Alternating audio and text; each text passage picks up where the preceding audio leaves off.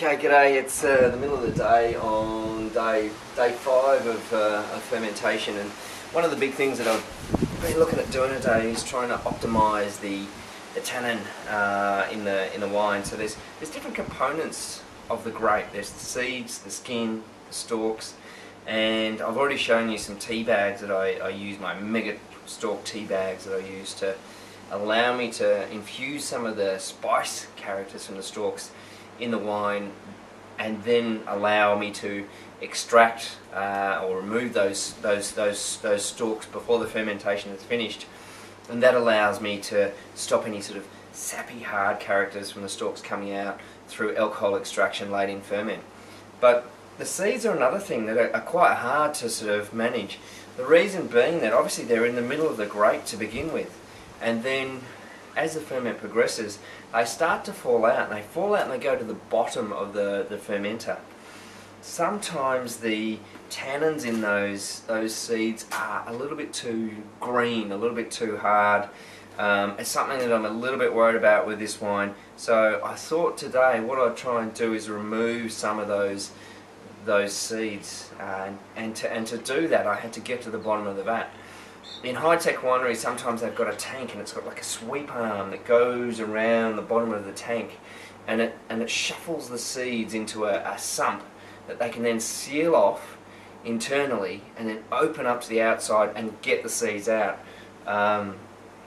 You know, I'm in a garage with a big plastic bucket effectively for my grapes to fermenting, so I had to go a bit ghetto style. So what I did was effectively use a big chopping board. I took it and plunged it into the vat. I used it to scrape along the bottom of the vat and collect all the seeds in one spot.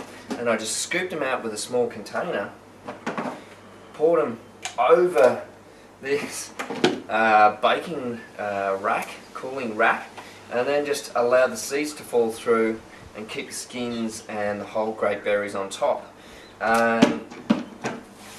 What I ended up with was this bucket of predominantly seeds here, and that allowed me to get rid of most of those seeds, and just to, I lost a few grape skins, but I'd rather get rid of, what in the end is about 10 kilos of seeds from my ferment, and some of them, it's hard to see from here, but from there I'm sure, but that's quite a green seed. So someone's picked a secondary bunch, a bunch that was fertilised late in the process after the primary flowering, and they still are a little bit unripe and have some green seed. But great to get those out at the moment. So a big day of controlling tannin. The ferment's at its peak. It's now heading down to around about 6 brome, so it's about halfway through. It's getting a bit warmer. It's about 26 degrees. So I've been spending a lot of time just with my hands, just mixing the skins into the wine gently to get good colour and tannin extraction and flavour extraction from the skins. And we're going to continue down this path of optimising what we do. So probably tomorrow I'll pull out my stalk tea bags, and then we'll work on different techniques around maceration and barrel fermentation, things like that, and I'll explain a bit more about that when we get to it.